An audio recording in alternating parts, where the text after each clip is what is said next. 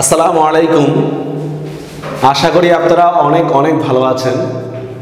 আজকে আপনাদের সামনে উপস্থিত হয়েছি নতুন একটি ক্লাস টিউটোরিয়াল নিয়ে। এটা হচ্ছে আপনারা পড়েছেন অলরেডি, এটা কাজী কাদের নওয়াজের একটা সুন্দর একটা কবিতা, সেটা হচ্ছে শিক্ষা গুরুর মর্যাদা। আসলে শিক্ষা গুরুর মর্যাদাটা কি সেটা মানে আগের দিনের শিক্ষকদেরকে আসলে যেভাবে চিন্তা করা হতো এখন আসলে ওইভাবে চিন্তা করা হয় না। কমার্শিয়ালিটির কারণে কিংবা শিক্ষকদের সামাজিক সে মান না থাকার কারণে, সামাজিক মর্যাদা না দেওয়ার কারণে ইত্যাদি ইত্যাদি।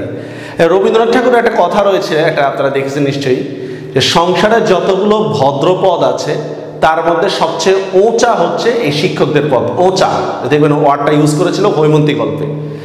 যাই হোক, আজকে আমি আপনাদের সামনে তুলে ধরবো হচ্ছে কাজী কাদের নওয়াজের অসাধারণ সেই কবিতাটা, সেটা হচ্ছে শিক্ষা গুরুর মর্যাদা। তো আমরা শুরু করি। আমরা এটা বাদশাহ আলমগীরের একটা কাহিনী।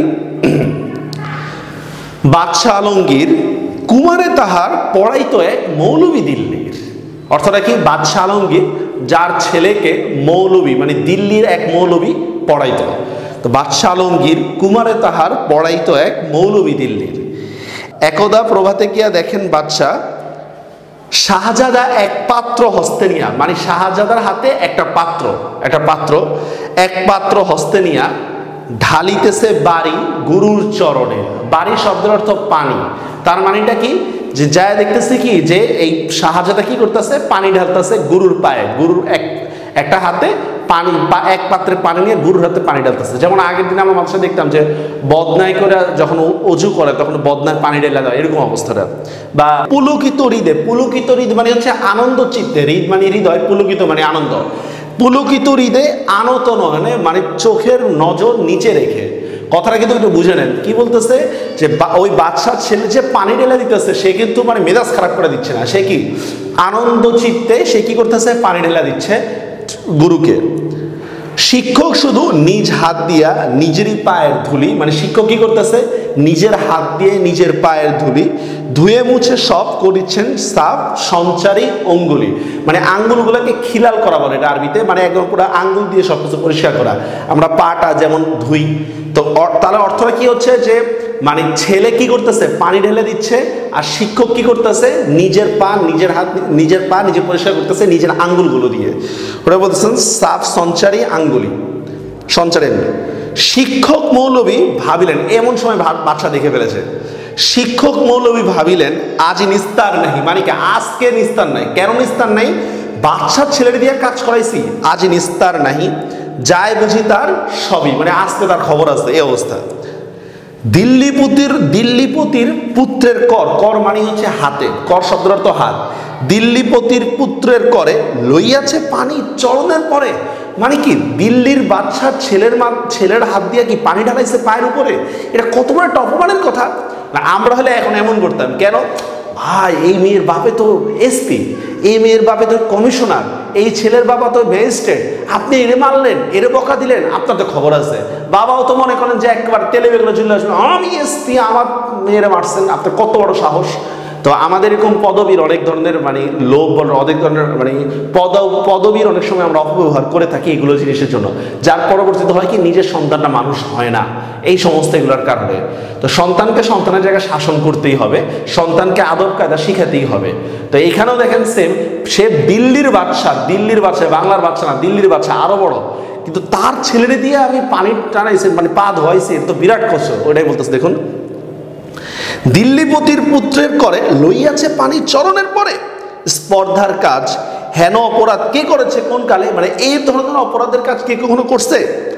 ভাবিতে ভাবিতে চিন্তার রেখা দেখা দিল তার ভালে, ভালে মানে কপালে, মানে কি যে এই জিনিসগুলো দেখতে মানে এই কথাগুলো ভাবতে ভাবতে যে কালকে জানি বাদশা আমারে কি বলে, এটা ভাবতে ভাবতে কি তার কপালে চিন্তার ভাঁজ দেখা দিছে, এটাকে বলে।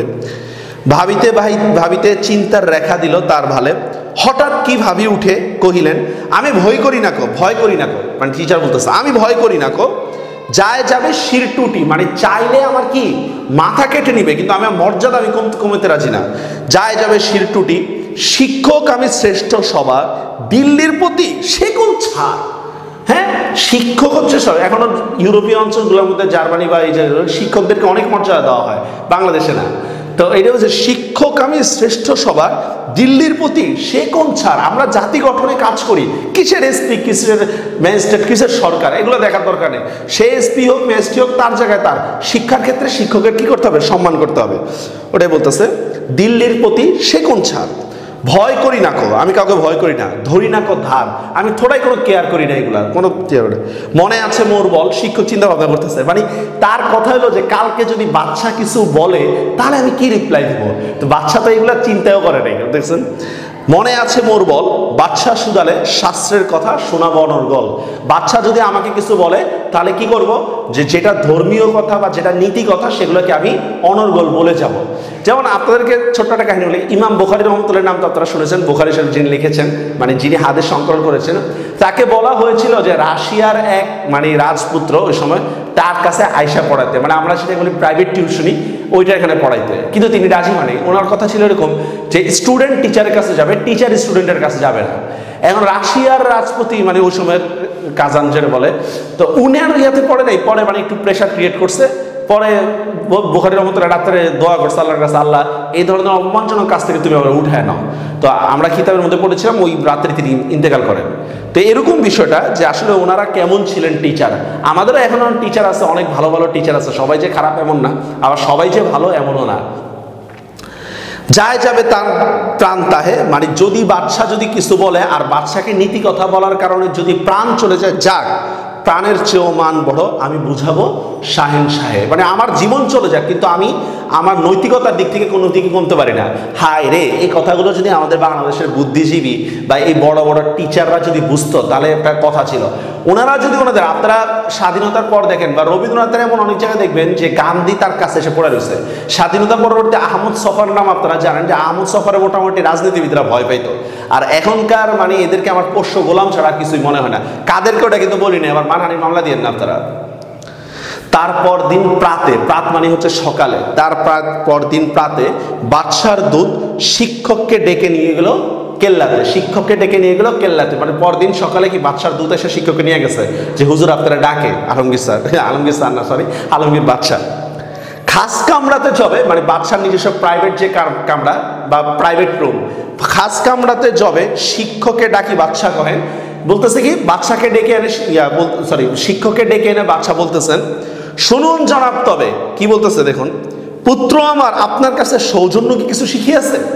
বাদশা কি বলতেছে দেখুন, যে শিক্ষককে, যে আমার ছেলেকে আপনার কাছ থেকে কিছু শিখছে, আমার তো মনে হয় না আপনার কাছ থেকে কিছু শিখছে।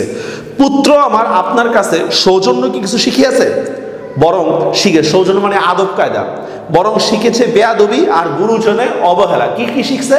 বেয়াদবি শিখছে আর গুরুজনকে অবহেলা করতে শিখছে। নইলে সেদিন দেখিলাম যাহা স্বয়ং সকালবেলা, যদি বেয়াদবি আর অবহেলায় না শিখে থাকে তাহলে ওই দিন আমি কি দেখলাম, এটা দেখে তো অবাক হয়ে গেলাম। কি বলতেছে দেখুন, দেখুন মানে বাদশার ছেলে পানি ঢেলে দিচ্ছিল, এইটা বাদশার কাছে মনে হচ্ছে বেয়াদবি। কেন সে পানি ঢেলে দিবে? শুধু সে তো গুরুর পা সাফ করে দিবে। এটাই ছিল আগের দিনের মানে মানুষের টেন্ডেন্সি টিচারদের প্রতি। আর এখন মানে মানুষের দোষ দিয়ে লাভ নেই, টিচাররা তাদের যেমন মর্যাদা হারিয়েছে, যার ফলে মানে চাইলেও মানে মানুষ চাইলেও টিচারের প্রতি ভক্তি আসে না, এটাই বাস্তবতা। শিক্ষকগণ যাহাপনা আমি বুঝিতে পারিনি, হায় কি কথা বলিতে আজিকে আমায় ডেকেছেন নিরালায়। শিক্ষক বলতেছেন যে যাহাপনা আমি বুঝতে পারতেছি না, আপনি কি বলতেছেন আমাকে, আপনি আমাকে কি বলতেছেন আমি বুঝতে পারতেছেন, আমাকে আর একটু খোলাসা করে বলেন। কি বলতেছে দেখুন, বাদশা কহেন, সেদিন প্রভাতে দেখিলাম আমি দাঁড়ায় তফাতে, মানে আমি একটু দূরে থেকে দাঁড়িয়ে দেখলাম। কি দেখলাম? নিজ হাতে জবে, মানে যখন, জব মানে যখন, নিজ হাতে জবে চরণ আপনি করেন প্রক্ষালন। প্রক্ষালন মানে পরিষ্কার করা, ঘষে মুছে পরিষ্কার করা। যে আমি সেদিন দূরে তাকিয়ে কি দেখলাম, যে আপনি নিজের হাতে নিজের পায়ের ময়লা পরিষ্কার করতেছেন। এটা বলতেছে নিজ হাতে জবে চরণ আপনি করেন প্রক্ষালন। চরণ শব্দের তো পা। পুত্র আমার জল ঢালি শুধু ভিজাইছে ও চরণ, মানে পুত্র আমার ছেলে কি করছে, শুধুমাত্র পানি ঢেলা দিছে। তো এইটুকু শুধু আমি দেখলাম। তো নিজ হাতখানি আপনার পায়ে বুলাইয়া সযতনে ধুয়ে দিল নাকো কেন সে চরণ, শরী ব্যথা পাই মনে।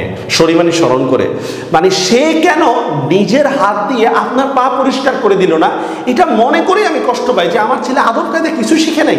বলতেছে দেখুন, নিজ হাতখানি আপনার পায়ে বুলায় সযতনে ধুয়ে দিল নাকো কেন সে চরণ, শরী ব্যথা পাই মনে, মনে মনে এটা ভাইবা কষ্ট পাই।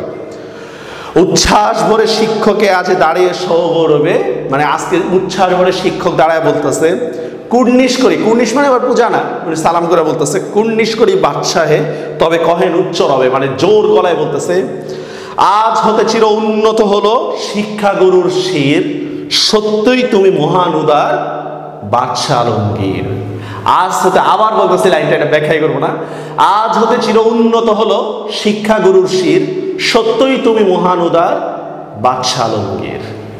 যাই হোক, এই ছিল বড় আগের দিনের মানুষের টেন্ডেন্সি। আগের দিনের মানুষ শিক্ষককে আসলে ভক্তি করতে ওভাবে। এখন টেকনোলজির যুগে এসে আসলে টিচারের প্রতি ভক্তি কমে গেছে, টিচারের আচরণ নিয়ে অনেক সমস্যা দেখা দিচ্ছে। তবে হ্যাঁ, এখনও যে সবাই যে খারাপ হয়ে গেছে এমন না, এখনও নিভু নিভু প্রদীপের মতো কিছু সেই লিজেন্ড টিচার রয়েছেন যাদেরকে আসলেই সম্মান করতে, মানে নিজ থেকে কিছু বলতে হয় না, এমনিতেই আসে সম্মান হয়ে চলে আসে। যাই হোক, দেখা হবে পরবর্তী কোনো টিউটোরিয়ালে। আশা করি ভালো লেগেছেন। আর টিচারদের প্রতি কি সম্মান এবং স্টুডেন্টের কি দায়িত্ব সেটা হয়তো বুঝতে পেরেছেন। আরেকদিন কোনো কবিতা পড়বো যেখানে টিচারের দায়িত্ব কি সেটাও বলবো। তো পরবর্তী কোনো টিউটোরিয়ালে আবার দেখা হবে। আল্লাহ হাফেজ।